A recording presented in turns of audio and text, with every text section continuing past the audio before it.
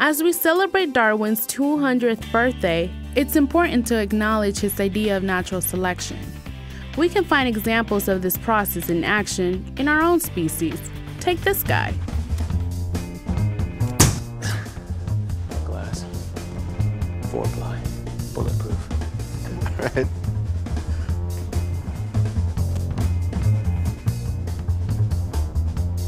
No! Or this one.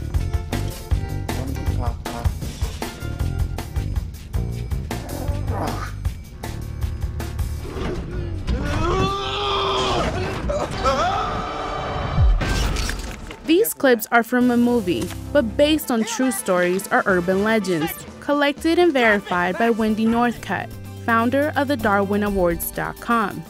It's only a very small and exclusive community that can receive the Darwin Award. First, you have to take yourself out of the gene pool, which in most cases means that you're deceased, but occasionally there's a survivor who simply is unable to reproduce anymore. You also have to do something really extraordinarily stupid, not just smoking in bed, but something really foolish. This process begins with submissions to the Darwin Awards website. My audience of about 500,000 people a month vote on the slush pile which ones they like the best. Using materials from the website, she publishes the winners in a book. There are now 5 Darwin Award books, translated into many languages, plus a movie.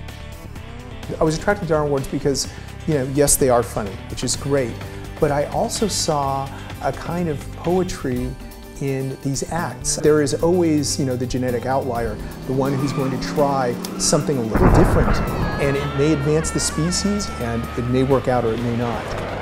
I think the Darwin Awards stories are amazing. They're funny, they're touching, they're sad, they're something I think most people can empathize with completely. I think you can put yourself in the shoes of almost any one of those people and say, yeah, I can see why that person did it, at the same time saying, how in the heck did this person do this thing?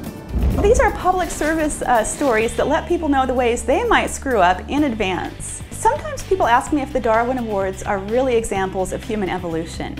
And they may be. The idea is that people might have a genetic predisposition to take foolish risks without looking through all of the consequences. And if this is the case, then yes, Darwin Awards would be examples of small, tiny steps in human evolution.